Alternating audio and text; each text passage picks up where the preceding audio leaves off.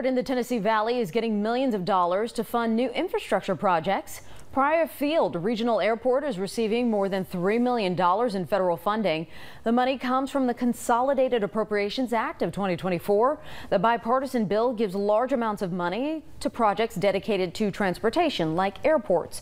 Officials say the money will allow the airport to start the first phase of the Southeast Taxiway.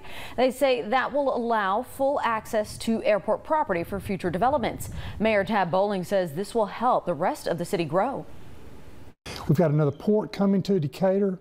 We've got access to, so that's going to help get product here from the Port of Alabama to the customer in 3 days. Quick access to the interstate. So we were just very fortunate that the resources that we have when it comes to transportation here in Decatur. Bowling did not say when he expects the project to be finished.